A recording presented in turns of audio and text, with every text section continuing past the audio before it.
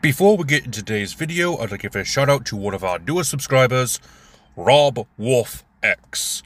Thank you for subscribing, and welcome to the family. This video was a viewer request brought to you by Dahaka4444. Thank you for suggesting this topic, and if you would like to see a specific character yourself, let me know down in the comment section below. Without further ado, let us get on with today's video.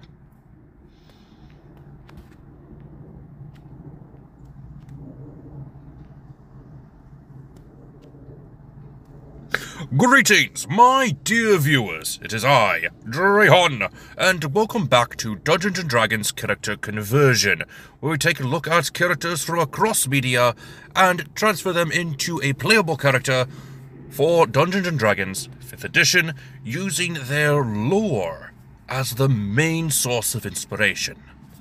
And today we are taking a look at a henchman from the James Bond franchise, known as Jaws in the movie, originally known as Saul Horowitz in the original book by Fleming, The Spy Who Loved Me, and given an alternate name from the novel adaptation of the movie James Bond, The Spy Who Loved Me.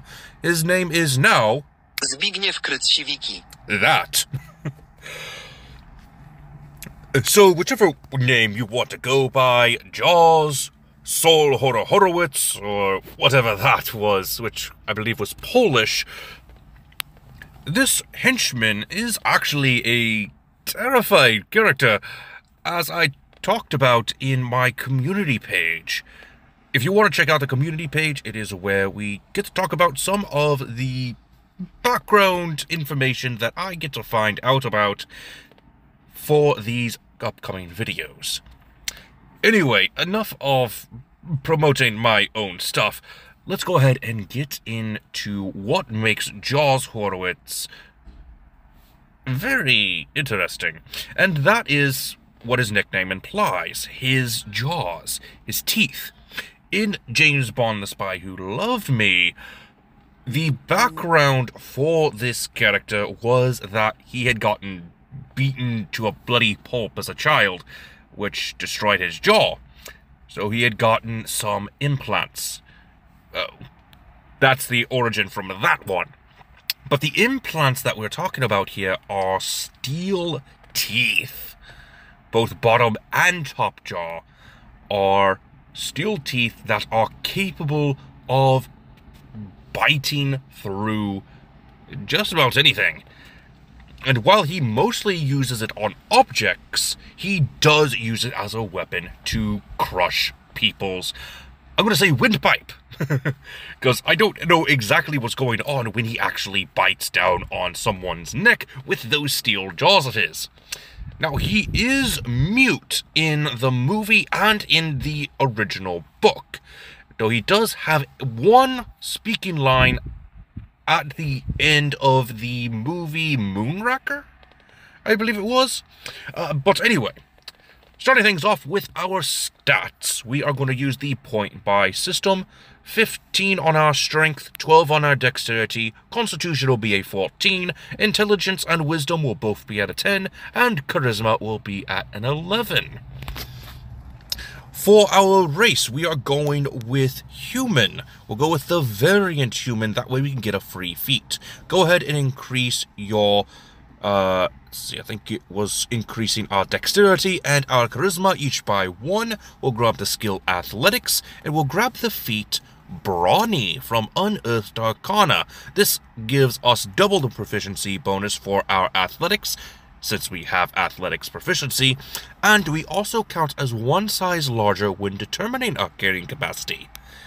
Saul Horowitz is, in fact, a very large gentleman, taller than James Bond himself in the movie.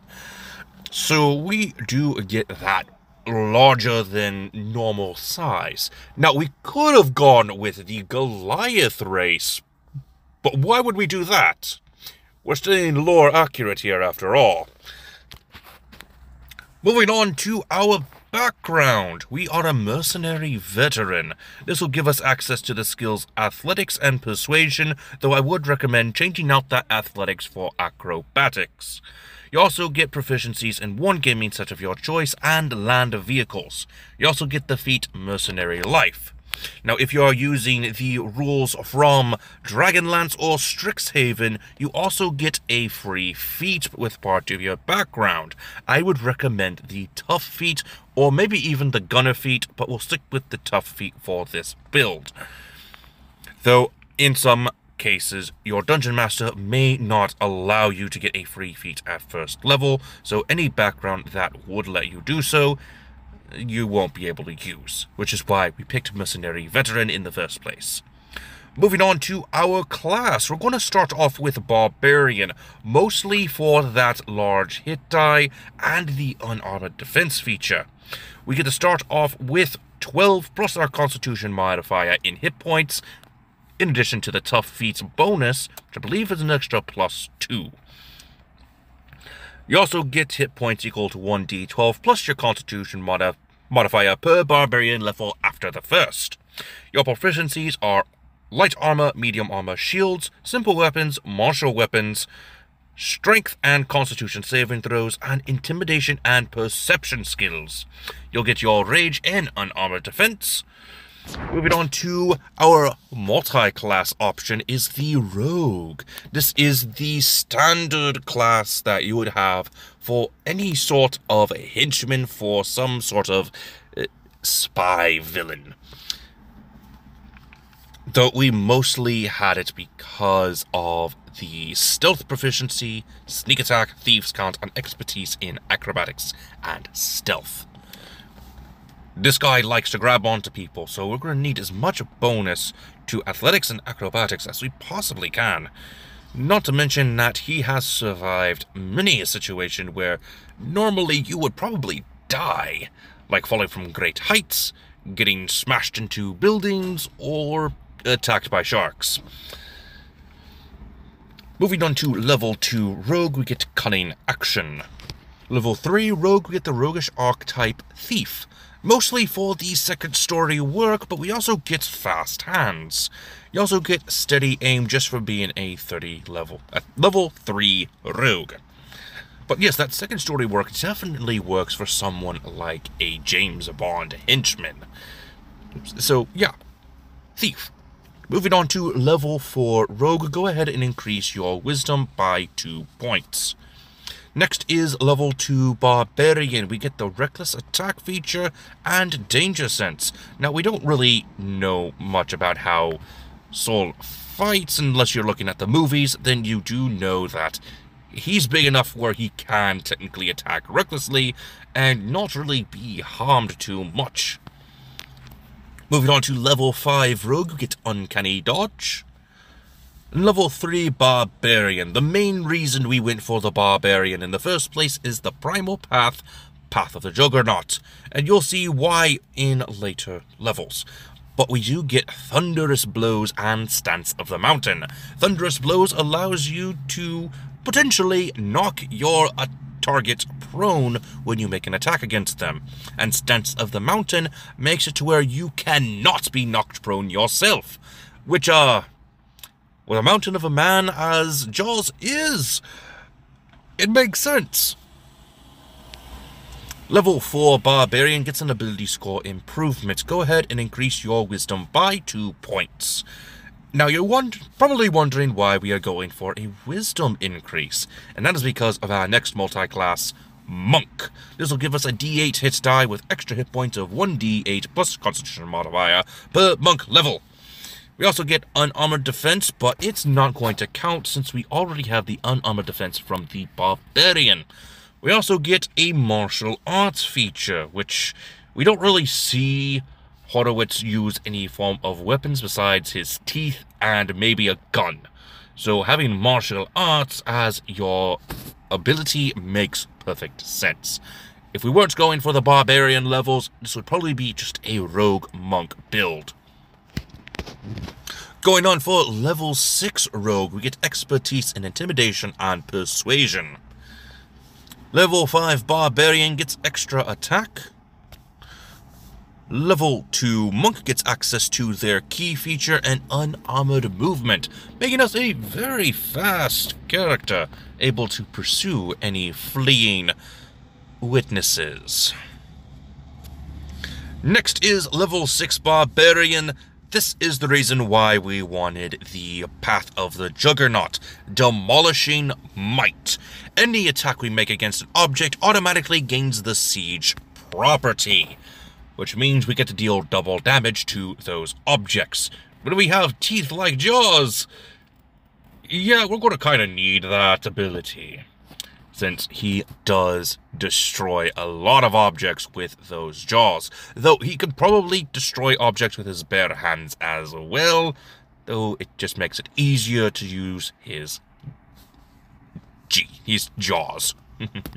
Moving on to level 3 Monk. We're going to go with the monastic tradition of Way of the Kinsei. This way, any weapon that we use gets a special bonus. We're going to have to choose 2 weapons, 1 melee and 1 ranged. I would say a firearm and probably your set of mandibles, which is probably going to end up being like dentures or kind of like knuckle dusters. I did remember seeing some in Pathfinder, but not in Dungeons & Dragons, so you're going to have to talk with your Dungeon Master about that one. You also get the ability to deflect missiles, which he probably doesn't use. I don't remember much about this character, other than what I've researched. Next is level 7 Barbarian. We get access to Feral Instincts. Level 7 Rogue, we get access to Evasion. With how much he survived, it makes sense that he would have access to evasion. Level 8 Barbarian, we would normally get an ability score improvement, but we're going with a feat, Tavern Brawler. This will get us a +1 to our strength and weapon proficiency of improvised weapons. And the ability, when you hit a creature with an unarmed strike or an improvised weapon on your turn, you can use a bonus action to attempt to grapple the target. Which he does that a lot in the movies when he is going after a specific target.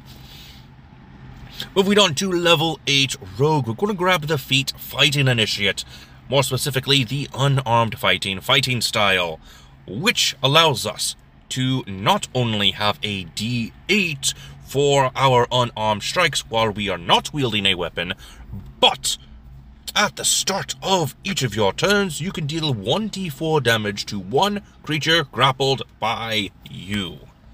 You could say you're clamping down on them with your jaws. And finally, level 4 Monk. We are grabbing Slow Fall, thanks to the Monk's level 4 feature, along with our ability score improvement to round off our dexterity and strength each by 1. I was not kidding when I said this guy survives a lot. According to the Wikipedia page, Horowitz was able to survive a parachute malfunction after landing in a barn. He just got up, straightened his tie, dusted off his jacket, and walked away. Dude can take a hit. Or rather, he can survive a crash. He's a little bit unnatural. And with that being said, that is all the time I have for you today. I do hope that you enjoyed this build. Let me know what you think down in the comment section below. And if you want to see a specific character, remember that you can put in a request to see one character of your choice. Possibly even more.